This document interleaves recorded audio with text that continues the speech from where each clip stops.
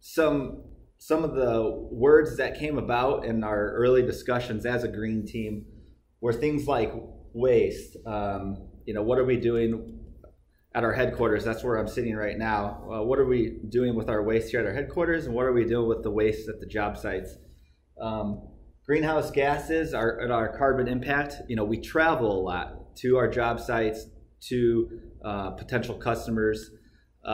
We travel back and forth from work into our homes. So are we being most efficient there and reducing our impact?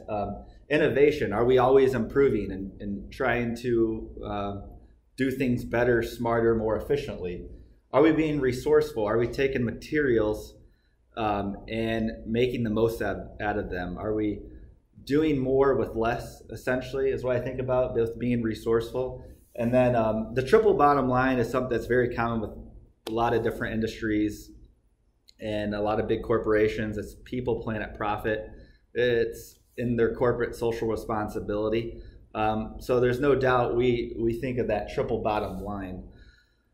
But one big thing our stewardship team has been working on is being more sustainable at our job sites, at our solar development sites.